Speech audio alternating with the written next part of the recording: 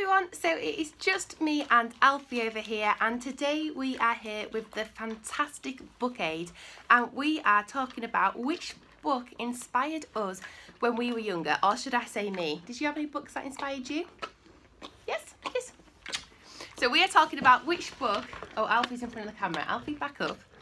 So we're talking about which book inspired me when I was younger, and it has got to be this book, My Secret Unicorn, The Magic Spell by Linda Chapman. This book was my whole childhood. It was absolutely amazing. I got it for one of my birthdays when I was younger, and it just completely opened up new worlds for me. The magic inside this book made me want to read, it made me want to write, and it just really got me into horses and sort of everything I do now. And Linda Chapman wrote a series of these books, and I collected them all, and I've still got them all now. I think they're absolutely amazing. So this is a book that inspired us.